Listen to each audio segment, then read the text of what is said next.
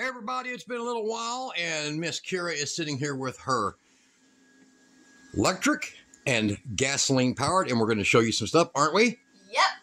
And this is from the same company that makes this cool little generator right here. This is a little bitty generator and it is tough. It's nice. I got previous videos on that, but this is going to cover this really cool, I'm going to show you, look.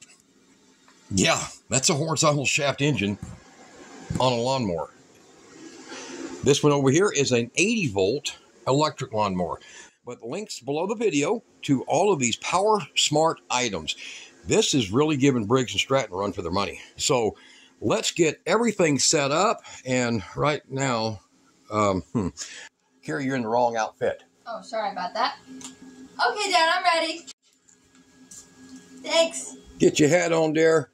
Time to unbox lawnmowers.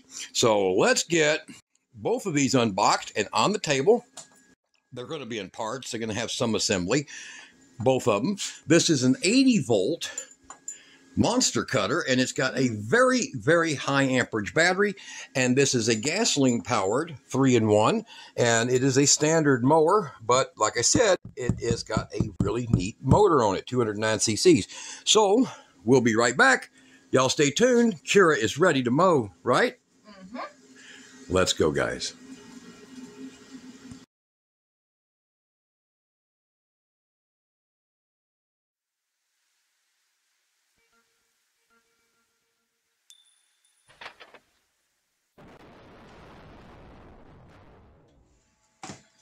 All right, now we're going to get started with unboxing the 3-year warranty gasoline.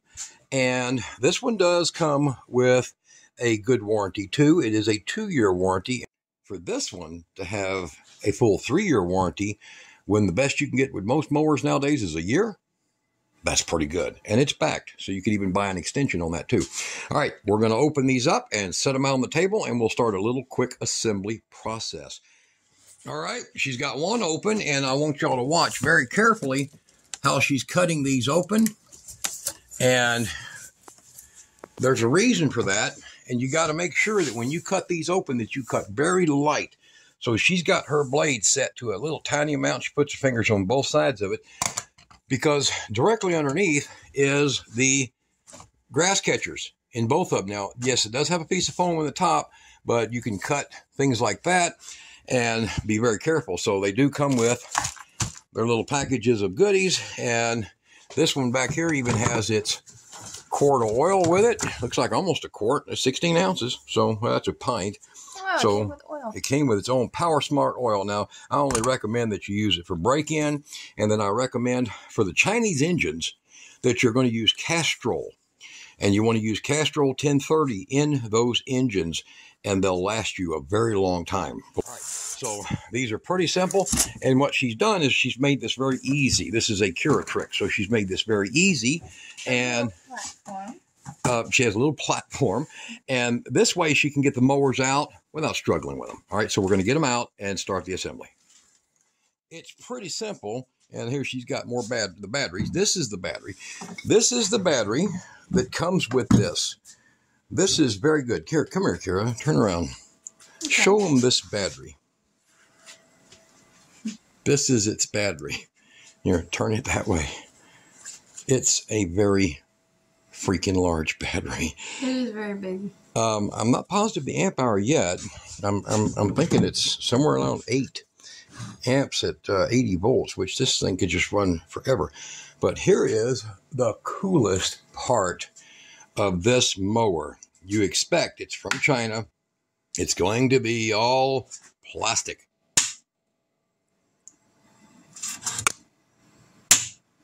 It's not. Yep. Yeah, but metal chassis. That's cool. Looks like it's the same identical chassis that's used on this one. And this is all aluminum to make it much lighter. This is standard metal. As you can see, it sticks to it. You know, typical for a gasoline lawnmower. In fact, the more metal in the gasoline lawnmower, the more they last, the longer they last. This is what you were wondering about right here. This is a horizontal shaft engine. So let's get over here, Kira. And not a lot of them are built like this. So this one here runs down and has a right angle drive. So it comes with the the discharge chute. And of course it has a very nice, this is a really nice, I had it out of the box looking at it. It's got quite a nice discharge setup on it. It really seals well for mulching. So all your books, your warranty in multiple languages is all right here. And this thing has really got, I mean, you can't buy a Briggs one or anything today that has half the data this thing's got in it. And this is a seriously good book. I've just spent about 15 minutes going through this, and it even has a complete, all the different parts, the schematics that you would never have expected in one of these import lawnmowers. So, I mean, just quite unbelievable, to be honest, that I did not expect any of this to be like that. I expected a little pamphlet. Yeah, we expected something like this. You know, on the front, put oil in it. On the back, put gas in it. And pull lever and mow lawn. Pull lever and mow lawn.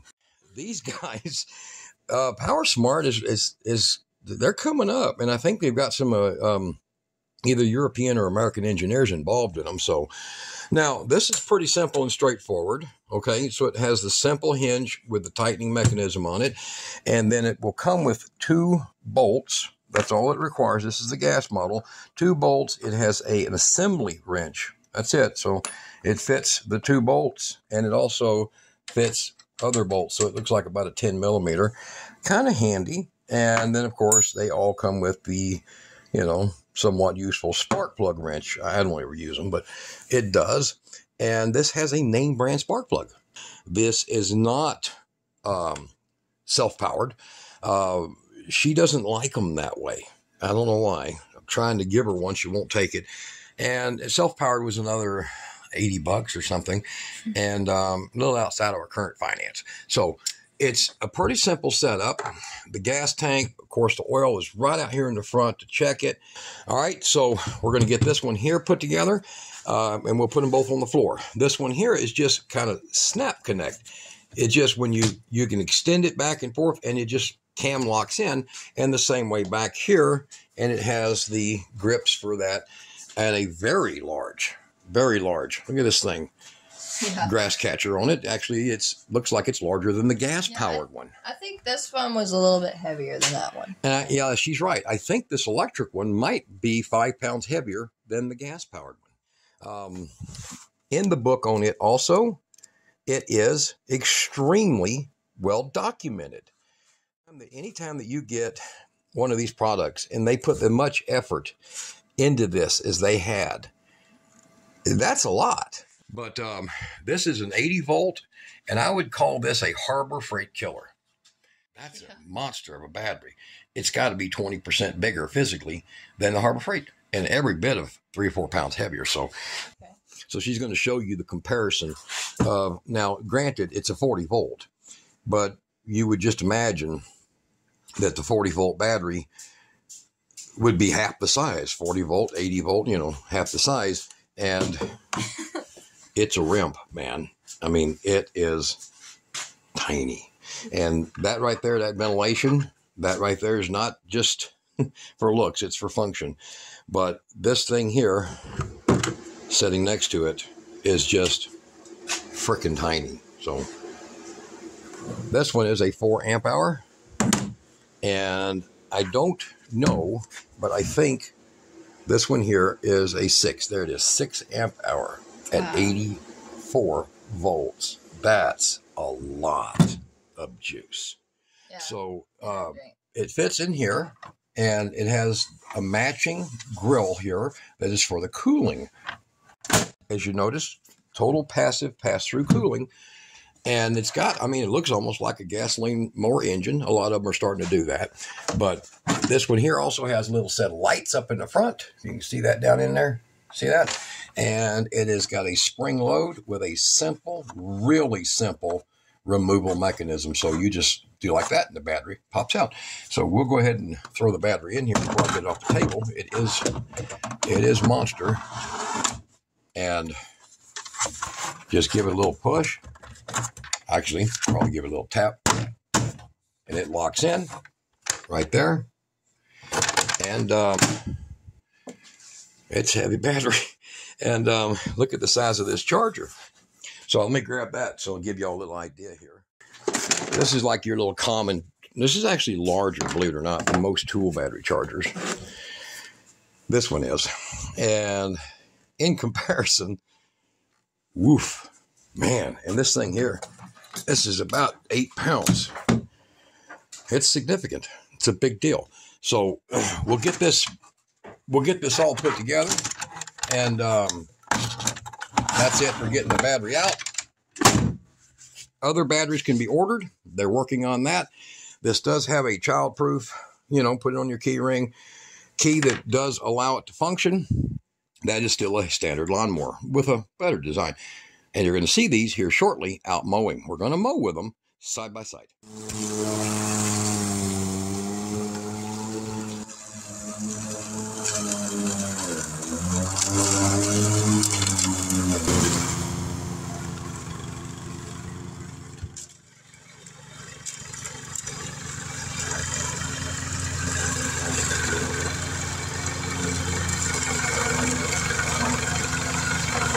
She's going to run a pass down and back, a pass down and back, and then you can take a look at what the results are and also the sound. And we'll follow along at the same distance to give you an idea of sound versus sound. And I'm sure it's a big difference. All right, so we're going to take these down. There is a crossbar that mounts from here. So when you lift this up, you'll see those 2 points there. And of course, there is 4 screws with it. And it embeds into locking sockets. So we're going to get these put together and side by side them, and then we'll be out mowing with them. Is that right? Are you the mower? I'm going to test them out. I'm going to be the first to see. You're second. Maybe I'm second. Maybe your brother's second. And then your mother's third. And then your aunt's fourth. Yeah, there we go. And then the neighbor's kid. That's fifth. Yeah, I pay him $5. And then it's back to you again. There's 5. Yeah. Yeah, that sounds good, Circles. Dad. Sounds good. Oh, wait. I don't ever get to mow with it. Nope. All right. So one of the things is this thing has numerous settings. Make sure that when you close these up that you're looking in and seeing it has the notches. Now, that's a storage notch. This is a useful notch for shorter people, and this is for taller people, which she is. She's like 5'10" almost. So, and also make sure you pull back your plastic tabs enough to where you can get your bar in, because it's a little tight. It's a little snug fit. Yeah, it's a bit of a hassle. So make sure you do pull these back really well, and then get your screws.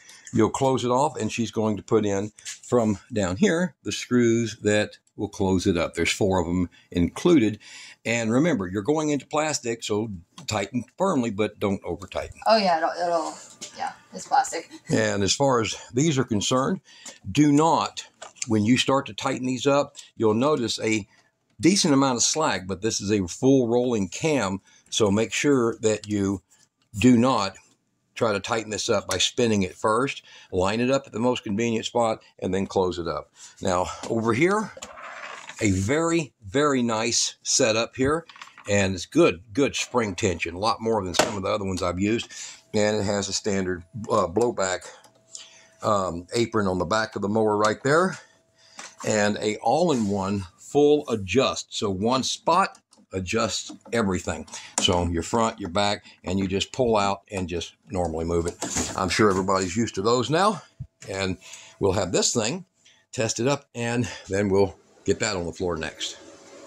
Now, the final assembly is up. We've got it extended fully, and we're not going to mount the bagger on the back of it right now. There's no point in that. So now she's going to show you how the side chute goes. So I'm going to take my side chute and I'm going to lift this part up, and there's a metal bar right down there, and I am just going to stick it right under the bar. Try to. And then I will put it down like this. And it has holes right here. So if you choose to mount it permanently, you could do that as well. Yeah, see, so down here, you can take this off if you wanted to and mount it permanent right there and right there if you wanted to mount it permanently. Yep. Okay. And right here's the battery compartment. And I'm going to stick the battery in there, hopefully. Right there, like that. Give it a push up. Takes a good, it's a tight fit. It is a tight fit, especially since it's new. Thank you. There it goes. And you'll see it's in fully when that clip is holding the battery in. Yep. And then there's where your key goes. She's going to fire it up, and we're going to give it a listen, and I'm going to do it from the same distance, halfway down the bar, halfway down the push bar on each mower. All right, go. Go.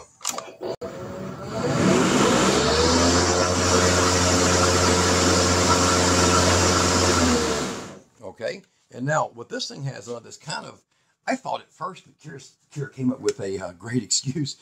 I thought, that's dumb. Okay? This is a light. It's a light.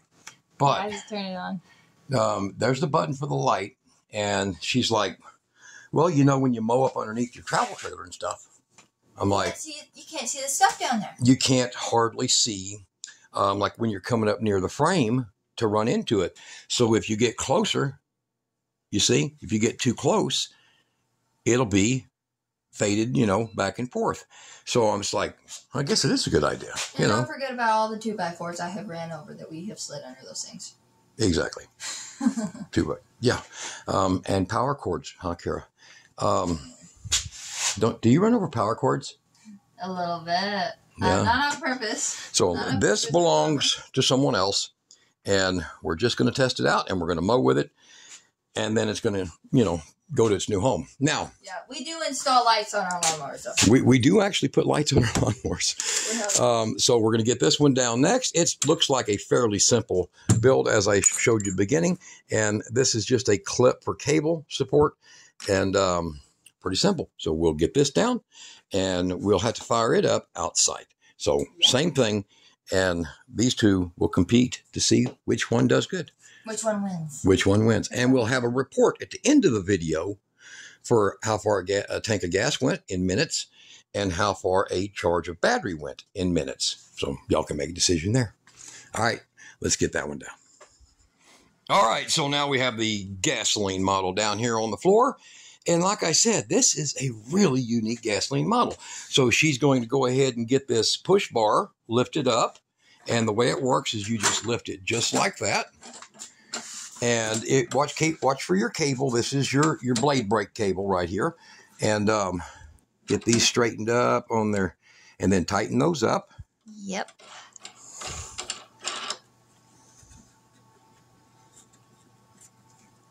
That's okay. And as she's getting this other one done over here, I'm going to drop the screws in, or bolts, and they do have a Phillips on the end. So we're going to drop them in there and just kind of get them a little hand started. Like that, make sure they're in, and then she can tighten those up with a screwdriver and then finalize it with that little wrench that they supplied with this, because there's a pretty decent little wrench they put with it. Let me check that one there, make sure that got started. Yes, okay, that's good. And so she's going to put those in, and I will grab the little black cable manager. This is called a cable manager. No. It's not the person that works at the store. It is to manage your cable. So I will take it, and it actually goes in just like that, and we'll snap it on right there. And a lot of these historically love to break, but this one's not too bad. And then pop that into place, and now your cable is controlled there to where it's not going to fly around. But this is the part that Johnny Two Chins likes the most. So she's going to grab her little wrench there. She's already got those put in. And remember, this is a tube. Don't over tighten this. Firm it up good. After your first use, check it. If it's going to be loose, put a little bit of Loctite on it. That's good. Okay. Now, this engine here fascinates me. So it's a standard horizontal engine, go-kart motor, whatever you'll call it, tiller motor, and 209 cc. But it has this right-angle drive. It doesn't appear to be gear reduction. It appears to be a one-on-one, because gear reduction, it would be significantly bigger than it is now. You would have to have a pretty good sized gear. I mean, it might be a slight gear reduction, but there's nothing obvious in how much that would be. All right, so we're going to lift this up. Kira's going to go back here in the back and hold it, and we're going to take a look at the underbody of this one, because before I put oil in it, I want to check it out. Now, gasoline capacity is about 1.5 liters. Push down further, Kira. All right, so you'll see here, there is the cover right there, and it is a mulching blade, but there's the cover for it, and it seems to be pretty nice. It runs all the way back here in the back for a drive. You can get one with a drive style that goes with it, but it has both the abilities to do both. Now, this one here, any more than manufacturer would have full of options. Okay, so go ahead and let it down. So it is a pretty simple engine, honestly, but it is a beautiful use of the technology. I really like that. I believe that it is gear reduction going to the blade. It's not gear reduction here.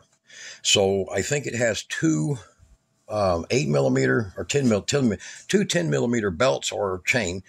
And it is I think this is going to be a 2-to-1 is what it looks like by the pulley size of the housing. Now, we're not going to take that apart. I'm sure somebody eventually will. But if you look at the housing back here and you look up here, it's about a 2-to-1. So that's pretty good. That means when you get into heavy weeds and heavy cutting, this thing will handle it. Especially the fact that the direction the pistons travel, the torque. There's more torque in a horizontal engine than there is in a vertical engine. So that's a pretty smart move right there. All right, gas tank simple, common sense, all common sense. What is really unique about this is the standard Honda clone motor. So you can probably swap this all out for a propane carburetor if you want to. I'm sure you can make that fit. So far, looks pretty good, real good.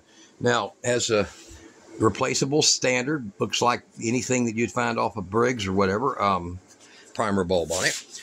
And the oil is up here in the front. It's not confusing at all. And I love this part right here with the oil. I think that's kind of cool. So we'll get the oil in it, we'll get the gas in it, and then we'll have that one and this one outside here in a few minutes. All right, guys, she has got it out here, and the battery is fully charged, as we'll see right here. Fully charged up. It don't flicker except in my phone there. And Kira's going to go ahead and put it in the mower. The other mower sitting out here. So this is 80-volt electric mower versus, I guess, a 4.5 horsepower gas mower. Where's the key? Drop her key in there for her safety. I guess young kids' safety.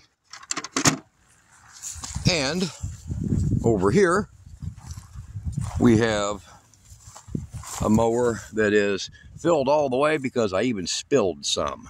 Okay, so a mower that's fully filled, probably just a hair too much, and we're going to run these until they quit. So we're going to see what our run time is for gas and electric, both of them fully charged up or fully prepared for what they are supposed to do. And she's going to start with this electric one now, and I'm going to hold this here, and we're going to walk a few feet so you can hear it outside. She's powering up.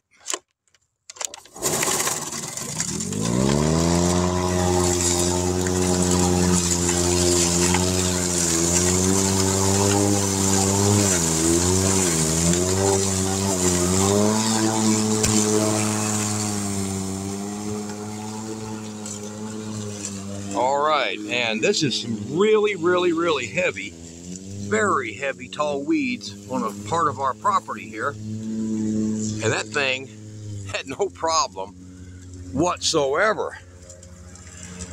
She's gonna make a little return on it. Kira forgets to hold the handle down. It's electric.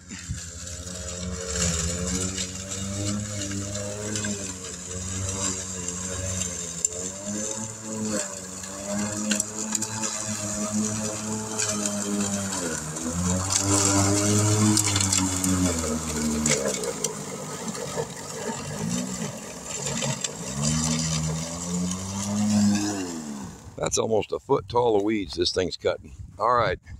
Now, you can't push it so fast. You got to remember. All right. Now, over here, this one has both the power switch and the blade brake in one. Gotcha. All right. Now, we haven't started this, so hold on.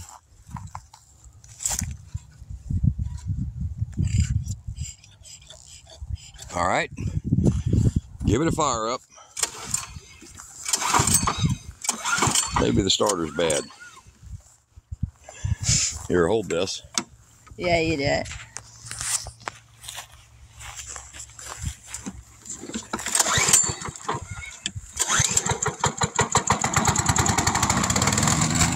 First start.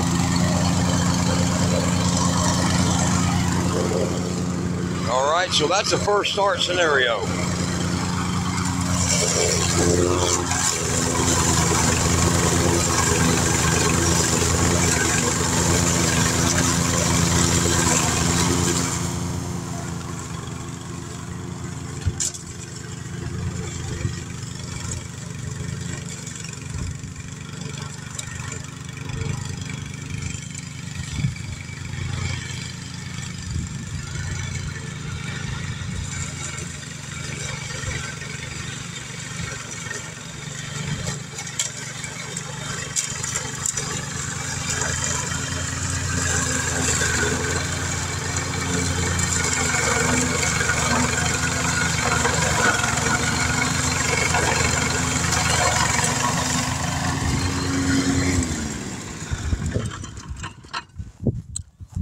I kind of think the electric one might be louder. All right, so we're going to find out. We're going to run them, and we'll give you a time at the end with the time for each one posted next to them. All right, Kira, got a busy hour or two. Yep.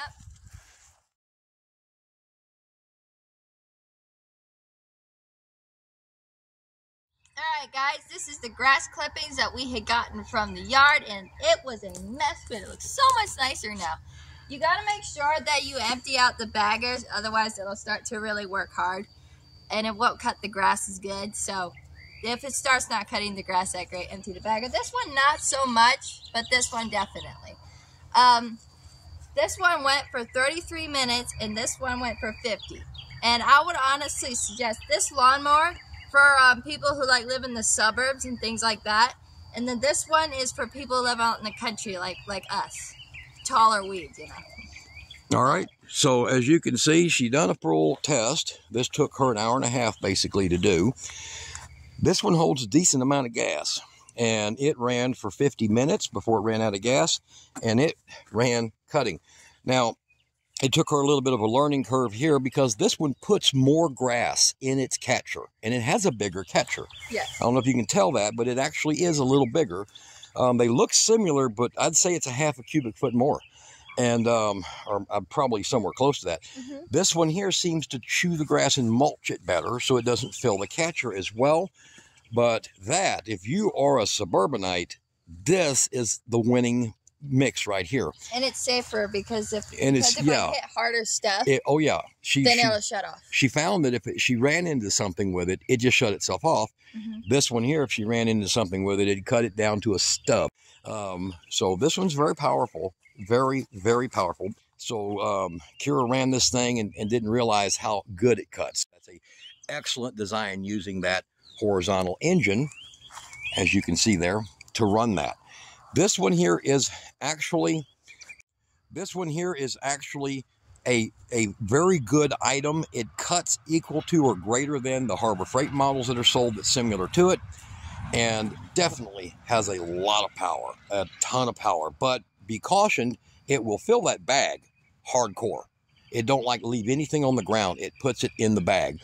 This one I'd say left 20% on the ground. And this is a 75-gallon tote that's almost double filled with clippings from her work. Pretty good. So your conclusion, Kira? The chickens are going to be very happy. The chickens are going to be very happy. So that's going some of it in the chicken coop. All right, guys, y'all be good. And pick one you like. They seem to work pretty good.